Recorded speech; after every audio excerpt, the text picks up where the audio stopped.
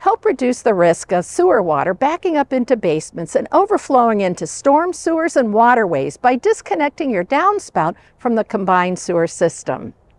Older areas of Milwaukee and many other cities have a combined sewer system which collects rainwater and melting snow that enters through the downspout and is combined with household wastewater.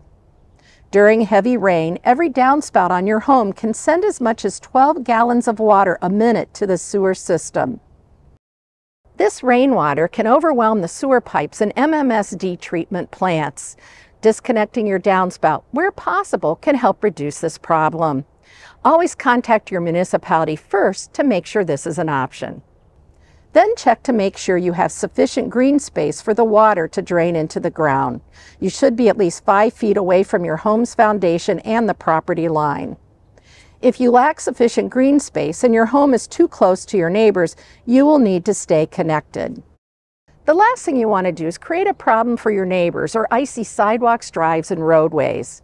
Once you contact your municipality and determine disconnecting is an option, follow these steps. Gather tools and supplies. It makes any job easier when you have all you need to complete the task. Hacksaw, tape measure, hammer, screwdriver, pliers, sheet metal screws, downspout elbow, downspout extension, and the cap for sewer connection. Measure 9 inches from where the downspout enters the sewer connection. Use your hacksaw to cut the downspout at this point. Cover the sewer pipe coming out of the ground to keep out critters, debris, and water. Measure the opening and purchase a rubber cap secured by hose clamp or a wing nut test plug to cap the sewer pipe. Insert the downspout into the elbow. Use your pliers if you need to crimp the downspout to fit into the elbow.